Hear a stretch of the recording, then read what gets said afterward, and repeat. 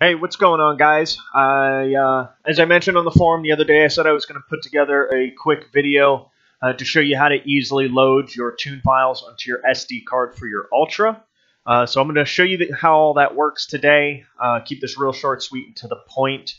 I will tell you in advance, what you may see on my screen may look different than yours. I am using Windows 10.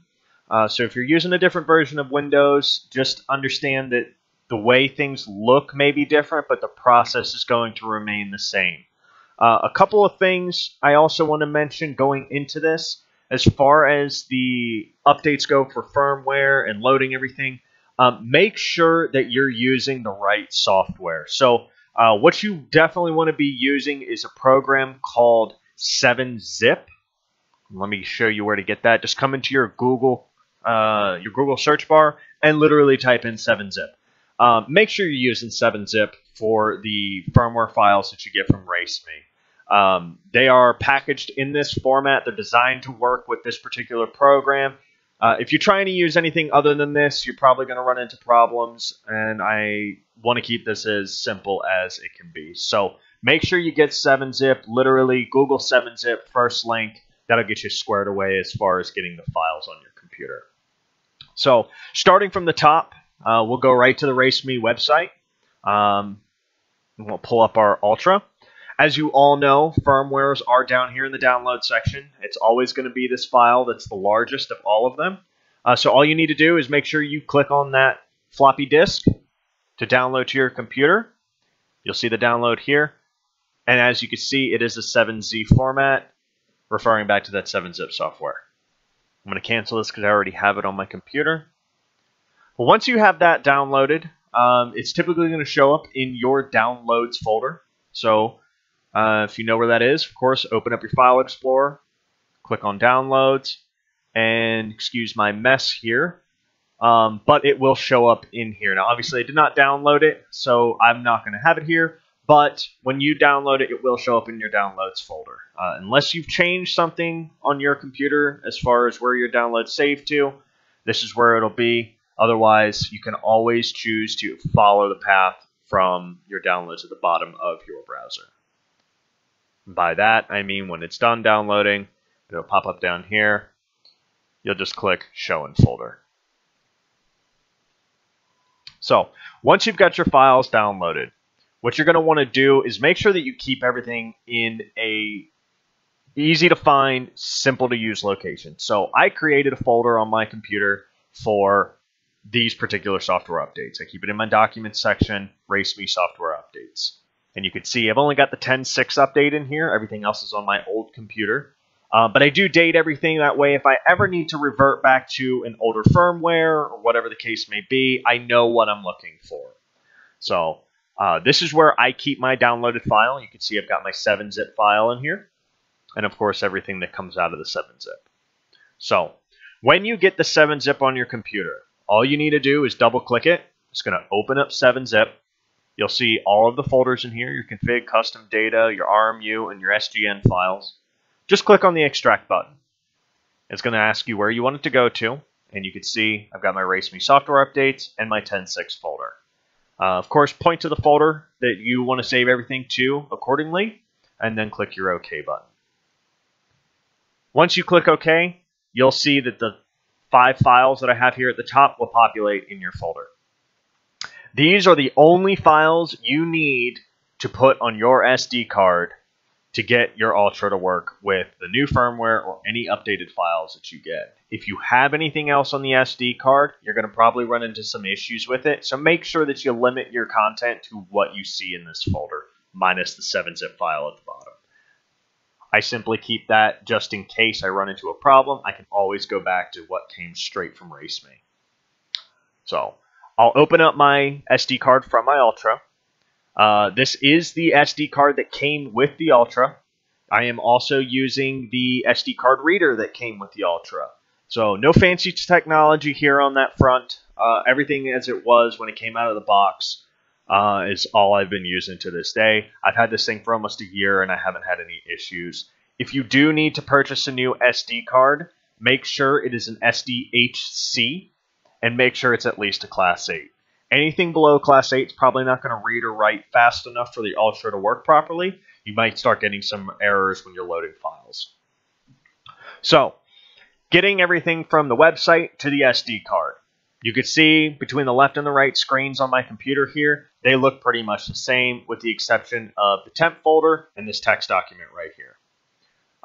Basically, when I do new firmware upgrades, I don't format anything because I don't want to risk any damage to the SD card or any changes to the file format. I literally just come in here and I'll select all and I'll click delete. That's all you need to do. Just delete everything off the card. It'll keep it free and clear. One of the big reasons why I try to advise people against formatting is because it can cause changes to the way the SD card is structured that make you end up running into issues with how the Ultra can read it. Basically, I don't change anything other than what you see in this folder. You can see the SD card is already named. That can cause problems if you format it and change the name. If you format and change the file format, any of those things will cause the Ultra to have problems with how it reads. So just come in here, delete all your files and folders. Make sure you back them up before you delete them. I always try to save what's on the card to my computer just in case. But make sure you keep it back up in case something goes wrong with your new files. Something doesn't work, you can easily restore. So come in here, delete everything, and then come back to your RaceMe software updates, which you got from the website.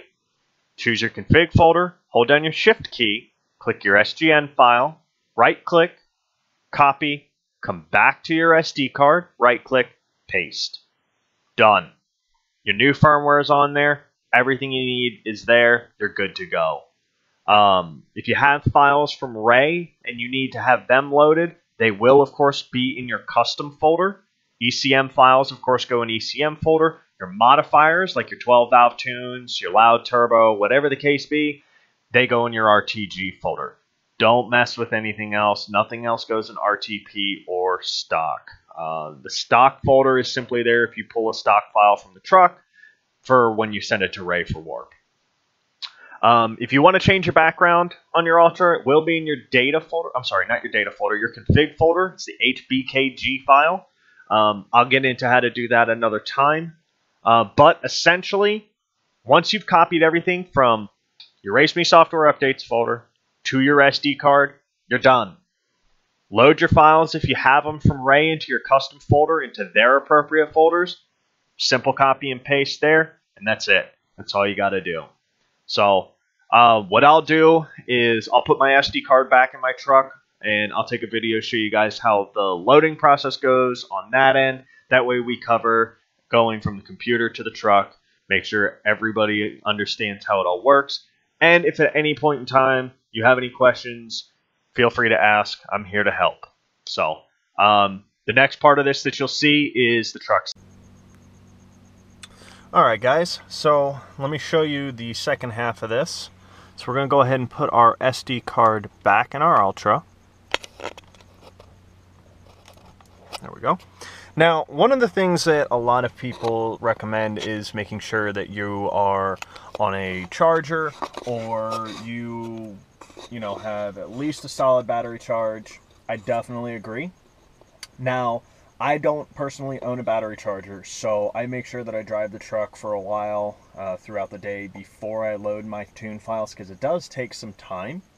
I have never had a problem not using a battery charger. If you feel more comfortable using one, go for it.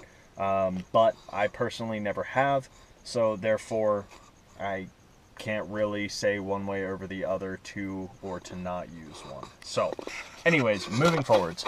I've got my SD card in here. Now, of course, we just want to turn the truck on. Now, I have the push button ignition in my Ram. And for those guys that have the push button, the common question is usually, how do I key it or cycle the key, for example? I always just start an accessory. So just push it once. The Ultra is going to turn on. Now, if you're loading new firmware, it is going to pop up and tell you that the firmware has changed, and it should automatically start that process. If you're just loading new files from Ray, then, that's a little bit different. But the first half of that with the firmware, it will take care of it on its own. If it doesn't, just unplug your OBD port from underneath your dash, wait a couple seconds, plug it back in, it'll kick it on to redo that firmware upgrade. So from this stage, if we're just loading new files, we'll come back to our main screen. Make sure you guys can see this here.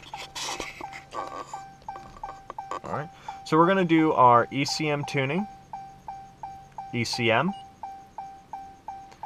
and then program custom file to ECM. And then you'll choose the ECM file that you're loading. Now, when you do this, the Ultra is going to tell you what you need to do as far as the key. So right now, you can see I am in ignition or accessory. So one push of the button for me, one turn of the key for you guys that don't have the push button. The Ultra, when you do this, is going to tell you that you need to go ahead and turn the truck on. So we'll push it one more time to on. Everything will kick on, and then the Ultra will do its thing. It will tell you to turn the key on and off as necessary.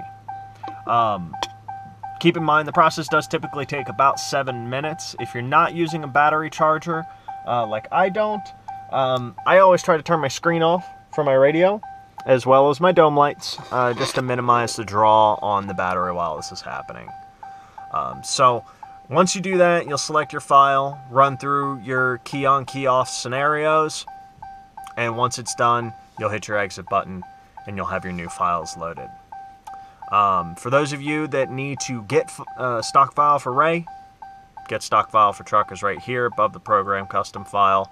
You'll just click that and everything will load to your SD card. But aside from that, that's it. That's all you need to do to load custom firmware to your Ultra, or I'm sorry, not custom, but new firmware to your Ultra. If you're loading a custom file from Ray, it's right here in your ECM tuning menu. If you're loading anything else, as far as need to change your tire size, of course it's going to be in the ABS menu. But for the time being, at least to get you guys rolling, that's it. That's all you got to do. As I mentioned, please feel free to get in touch with me if you have any questions. Let me know. I'd be more than willing to walk you through any of these steps as necessary.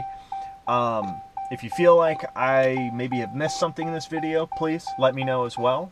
And if there's anything else you guys want to see as far as the Ultra goes, like I said, if you need to change the tire size, anything of that nature, let me know. I can make you a video, show you how to walk through everything.